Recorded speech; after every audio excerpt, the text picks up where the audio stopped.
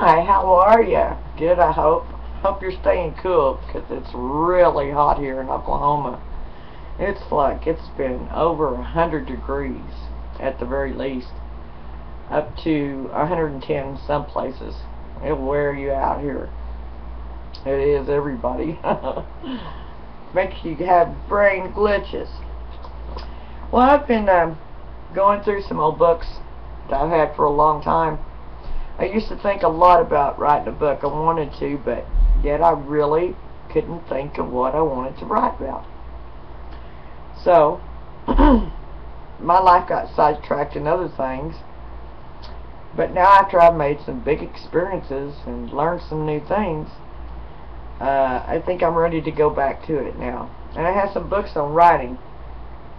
And one of these books, most of them are filled with all kinds of information that you would be startled to know and never heard about on the media or in newspapers or anything else.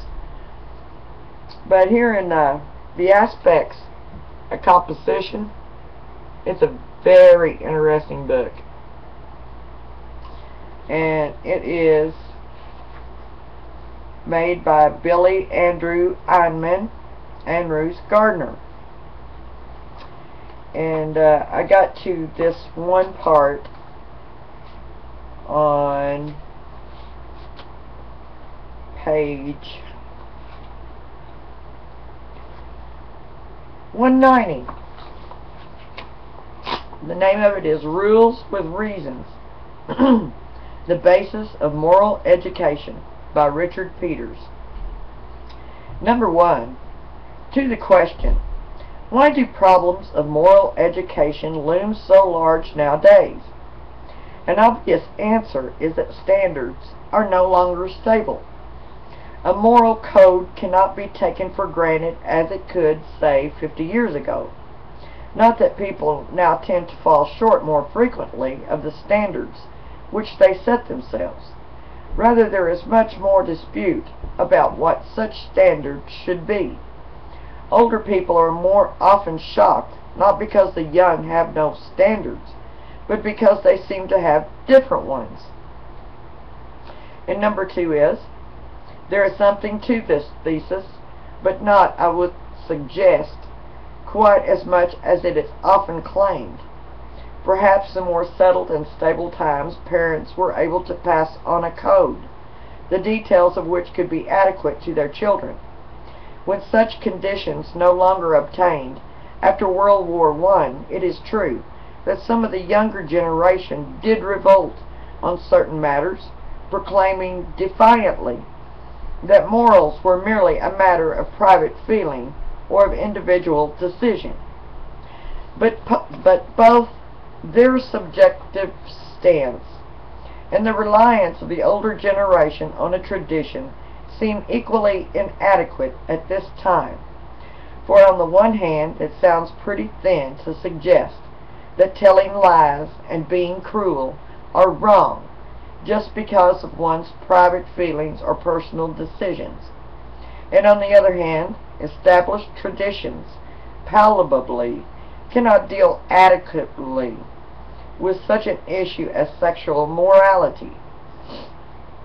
The task of this generation is to work out a morality that does justice both to the Victorian view and to the progressive protest against it. My present purpose is to mark out such a middle road. Number 3. The first task is to identify what we are talking about when we speak of morals. What is a moral matter as distinct from a legal or religious one? The question is not as simple as it sounds. For moral rules cannot be identified simply by their content. Theft, murder, and incest, for instance, are against the law.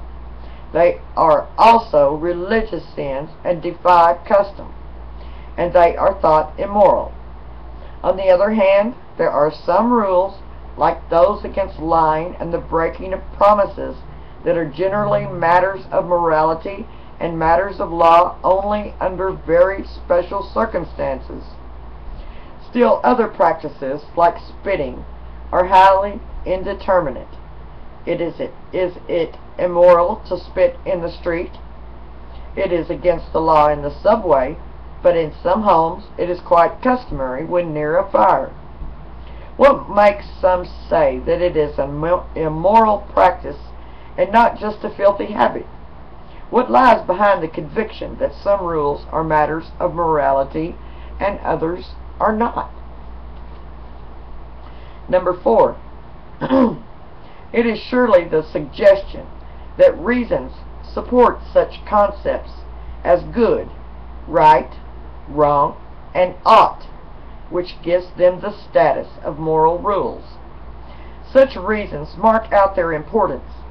A rule is a rule of law. Roughly speaking, it has issued from a determinate source, such as a king, a parliament, or a judge. It may or may not be backed by what we would deem a sufficient reason or deal with a matter of moral importance. If, on the other hand, we call something like shaking hands a matter of custom, we suggest that there's no such determinate source. Heaven knows where it came from, and there may or may not be some point to it. If we were to speak of it as a moral rule, however, that would imply a reason, however limited. Number 5. To say that moral rules are those which have some backing in reasons does not, of course, go far enough, for reasons may be very peculiar. Imagine, for instance, a discussion about corporal punishment in which one person is against it because it gives rise to bruises. What is wrong with a few bruises? Asks the other. They turn blue, replies the opponent of such drastic measures, and our bounden duty is to minimize the amount of blueness in the world. It's such a horrible color. We would think such a man morally mad, even though he gave reasons for his policies. And this would be because his fundamental principle, which made reasons relevant to him, was minimize the blueness in the world, instead of our commonly accepted principle of minimize suffering, which is the best point, in my view. Number 6. I've introduced this rather grotesque example merely to indicate the crucial point that fundamental principles are needed to make reasons relevant and to confer importance on the moral rules which they support. The task of the moral philosopher is to show why a principle such as minimize suffering is defensible, whereas a principle such as maximize suffering or minimizing blueness is not. I cannot pursue the crucial task of justifying fundamental principles any further in this article. I shall have to assume a general agreement that some fundamental principles, such as those of fairness, freedom, respect for persons, and the like, are justifiable, and that others are not. Such abstract higher order principles lie behind the conviction that matters like theft and the breaking of promises are wrong, and other things like holding a fork in the left hand rather than in the right are merely conventions. When, too, we wonder about the morality of such acts as spitting or extramarital sex relations, we are looking at them through peepholes provided by such principles. The principles make us take account of some aspects of these practices rather than others. Number 7. My example 2 brings out the further point that there are different levels of morality. A small number of fundamental higher order principles are appealed to for justification of other lower order moral rules, Our duty, for instance, to obey the government obviously derives from more abstract principles such as the protection of the general welfare. But these lower order rules are not all of a piece. Some rules, like those relating to spitting, depend very much on time and place. Others, like those concerned with contracts or with non-injury to the person, are not as relative. Indeed, it is difficult to conceive of a society of men in which some such rules did not obtain. Yes, there is moral purposes to have morals. Number 8. This, I think, is where one of the widespread muddies about morality creeps in. People do not distinguish among the different types of rules within a moral system. They will think that because some rules, say about gambling or sex, are relative and depend very much on time, place, and circumstances, all moral rules are similarly relative. In parts of Africa, it is said, men are encouraged to have more than one wife. In Europe, only one. In the United States, only one at a time. Therefore, all morals as to marriage are relative. And fraud, murder, rape, and theft are then presumably just as culture-bound as spitting in the street. Number 9, it should not be thought either that any simple appeal to a lack of consensus about moral rules necessarily establishes anything of ultimate significance about their validity. If consensus were the acid test of validity, science would also be an insecure position, where the scientific view of the world is accepted by only a minority of the human race. If there are good reasons for moral or scientific beliefs, the fact that many cannot grasp them is irrelevant. There are probably many in the Trobriand Islands or in England who cannot grasp Newton's laws, in our estimate of their truth, affected by this deficiency. Number 10. Those who attack absolute moral principles often develop another type of argument. They say that such principles cannot be absolute because there are circumstances in which they must be bent a bit. What about white lies? What about breaking of a promise to save someone's life? This is really a very feeble objection, because most people who believe that there are fundamental principles of morality also claim that these principles are subject to an other things being equal clause. If there is more than one fundamental principle, it must sometimes be the case that there is a conflict of principle. A person must nevertheless act in such cases, and whatever he does, one of his principles is infringed. A white lie is not told out of inclination or for gain or glory. It is told when the truth might cause needless suffering. In such a case, other things are not equal. But because there are some cases where a principle must be infringed, nothing follows about the general duties involved. The general duty to tell the truth is not undermined by the fact that on rare occasions other duties are more urgent. Number 11. I have spent so much time on the refinements of morality before mentioning anything about moral education, because I believe that efforts at moral education on the part of well-meaning parents and teachers are often hamstrung by confusions of the sort that I have indicated.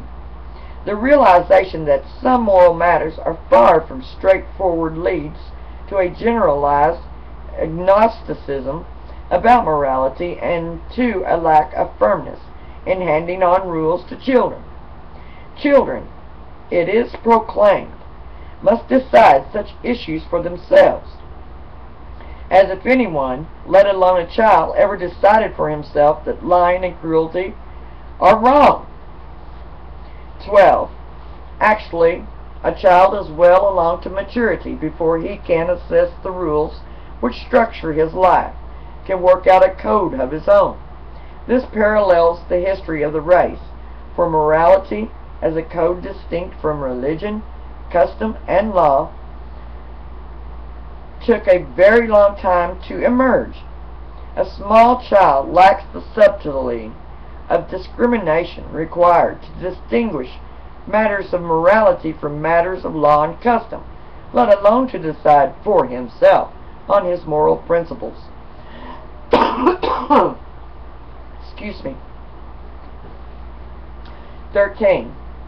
How then can this process get started? Obviously, this child must learn to use concepts such as right, wrong, and ought.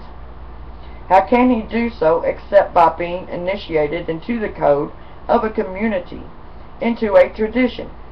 Much is picked up by imitation and identification, especially in the sphere of attitudes to others. But morality is not a skill like swimming to be learned purely by imitation. It involves learning a whole family of concepts, which cannot be acquired without a great deal of instruction and explanation. Parents often think that they are teaching children not to steal by scolding or punishing them when they take what belongs to somebody else.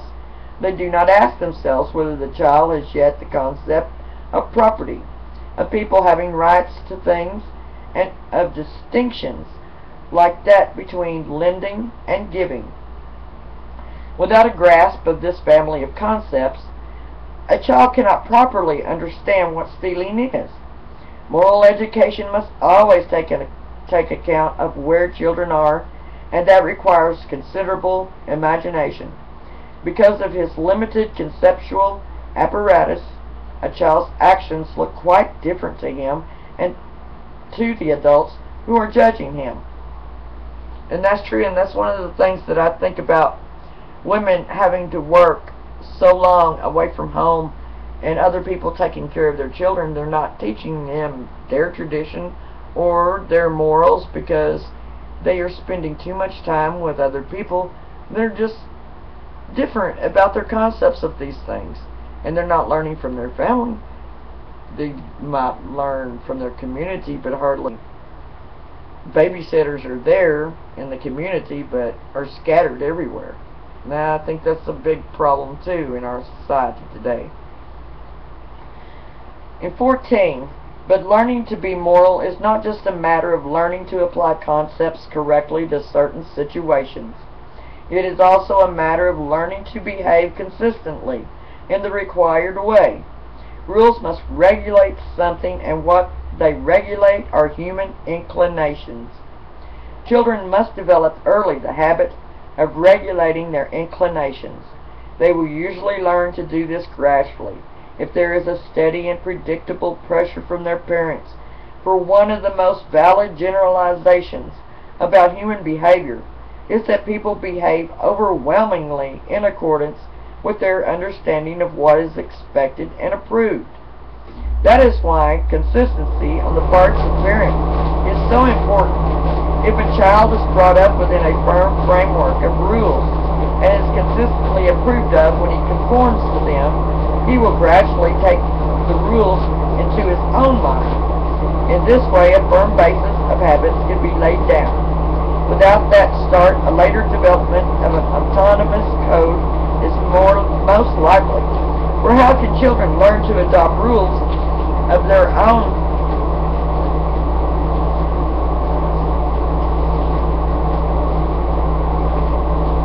and also learn to apply them intelligently to varying situations? If they have not learned from the inside what constitutes a moral rule. 15. Very young children do not properly understand moral concepts. And yes, there's some of us adults that don't understand. Some of them do. By that I mean that, though they can learn to regulate their inclinations with the consciousness that certain things are right and wrong, Their grasp of the grounds for such judgment is very hazy. They regard rules, so Paget argues, as more or less transcendentally laid down. The notion of the validity of rules and that they are grounded in principles takes much longer to dawn, so it is pointless to expect very young children to do what they should because they see the reasons for it. That will come later as their understanding increases and their sympathies and loyalties begin to extend to their contemporaries. In the early stages, they have to learn to do what is right without properly understanding why. And that makes it difficult to grow up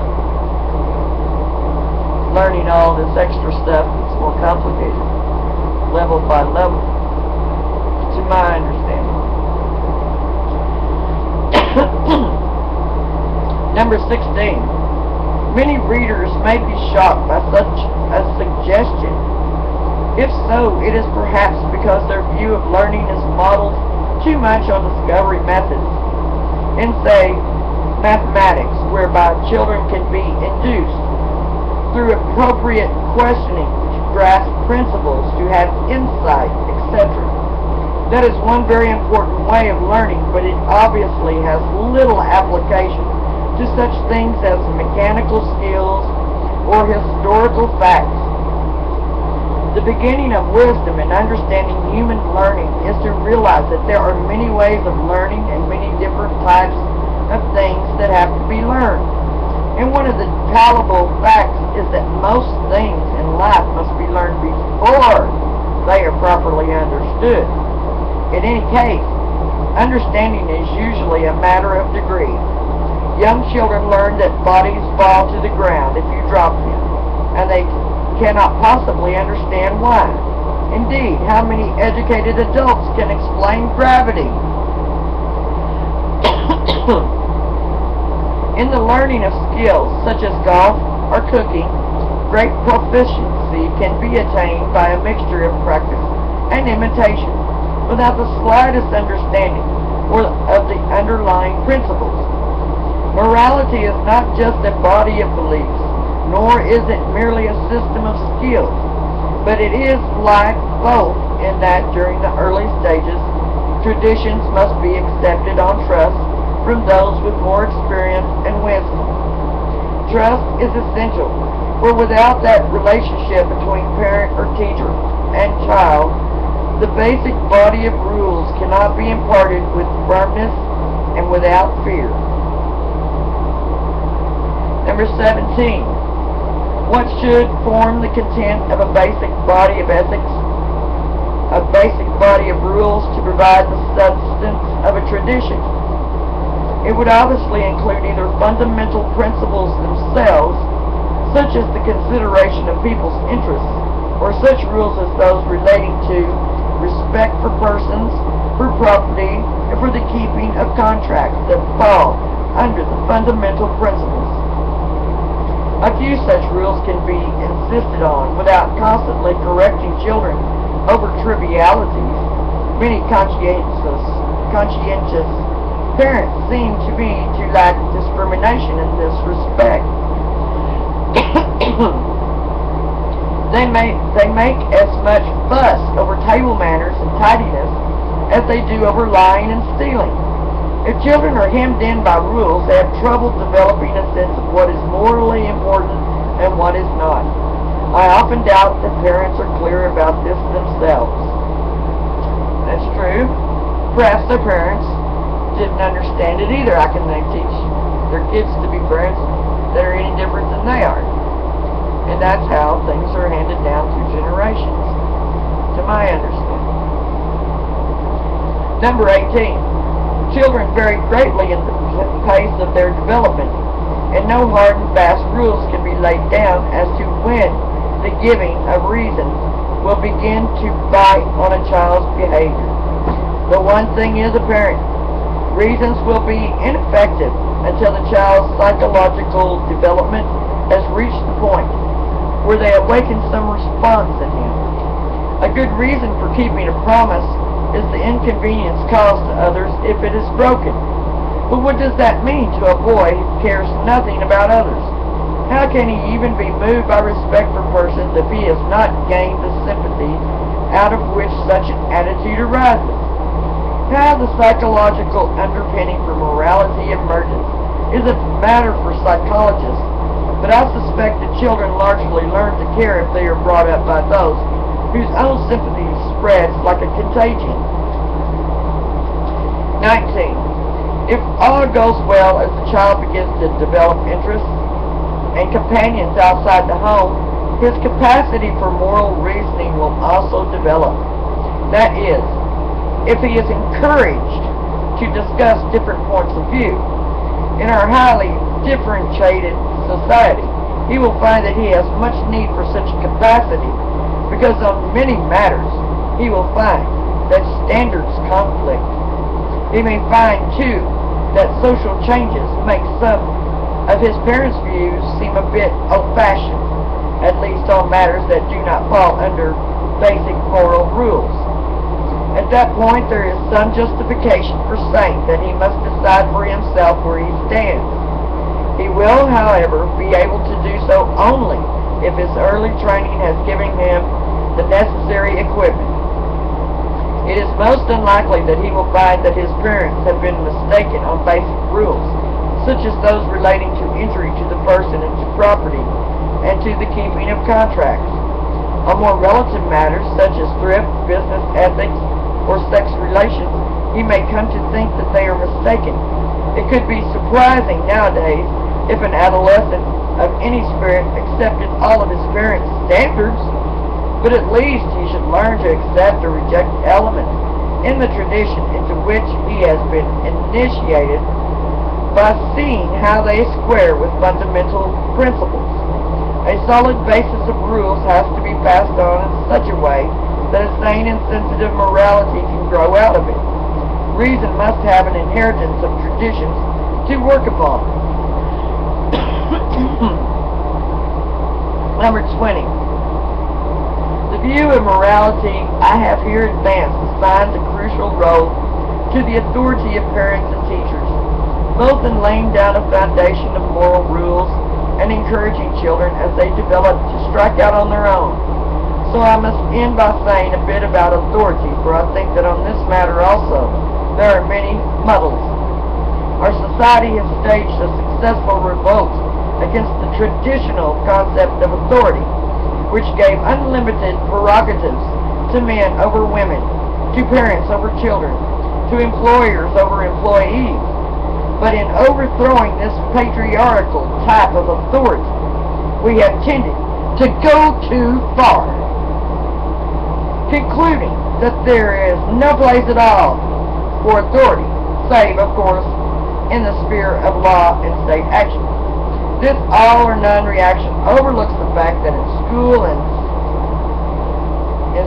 home, as well as in the state, there is a paramount need for authority, provided it is rationalized and carefully related to the tasks at hand and the individuals concerned. 21. Authority is what bridges the gap between the generations, for unless authority figures are identified and accepted, knowledge and skill can be handed on only by coercion or bribery. In the old days, children were often driven to learning things that were difficult. Progressive teachers in revolt against this approach appealed to the methods of the supermarket, where a premium is placed on appetite. The treatment of children fell in with the tendency of modern industrial societies to gear everything to consumer wants. Progressive therapists tended to forget the extreme placidity of children's desires and the enormous part played by identification with others. This oversight is relevant both to the formation of wants and to the taking in of rules to control and channel them. Authority enters here as an intermediary between bribery and coercion. It should not be used, of course, to keep children in subservience, but to bring about identification with the elements of a society that must be transmitted. A child may become interested in learning something like metalwork because he admires his teacher. He may take into himself the code of a beloved parent, but unless he comes to sense what there is of value in the cherished pursuit, unless he comes to feel subjectively the rightness of a course of action, the teacher and parents have failed. Their task is to use their authority so that another generation will eventually grasp what there is of merit for itself in a style of life. They must work hard, in other words, to do themselves out of a job. 22. As children get older, self-discipline should take the place of imposed discipline. Constraints become internalized, and children begin to weigh from within the validity of their promptings. But their tendency to be self-critical, to develop a code of their own, depends on the extent to which they must have kept critical company. The dialogue within reflects the dialogue without. That is why discussion is so important during adolescence. Those in authority over children will therefore attempt to get children to do what is sensible by appealing to their common sense instead of ordering them around or appealing to their own status. They will not say, "I'm your father and I'm telling you not to smoke," but will point out the dangers involved. It is a further question, however, whether a child's acceptance of good reasons should be the final criterion for his action. If a parent explains to a child why it is stupid and wrong to put objects on railroad lines and yet sees him doing so, will he stand aside and reflect that the boy is learning how to choose? Parents must weigh their own fundamental principles against what is instructive for their children. 23. Example, of course, is crucial. Parents and others must provide a pattern out of which the child can eventually develop his own style of self-regulation. This is not likely to happen unless exercise of authority is rationalized and sensitively adapted to age, to persons, and to the tasks in hand. For the young will rightly rebel against the irrational expression of a traditional status. In brief, teachers and parents must learn to be an authority without being authoritarian. And after I read this, I found it to be a lot of food for thought for my own personal relationship with kids and and for writing about morals. For writers, this would be quite a thing to think about if you're writing on the rules of moral. I don't see how you can be unbiased if you pick out the things that you see as right if you're writing a public article about such a thing as morals. And I don't really remember reading any articles many years that, or if ever, about morals. So I may be writing about something like that too, but I still want to write a book. So I'll see if that happens, but I have other things to get done too, and going through my books is one of them. Well, maybe I got most of the stuff done outside so I can stay in here and get everything done like I need to do. And I suggest everybody stay cool. It is so hot out there. I'm waiting for some more coolness, hoping and praying it comes soon. And I hope y'all have a great day or a great night wherever you are. Bless y'all. See you later.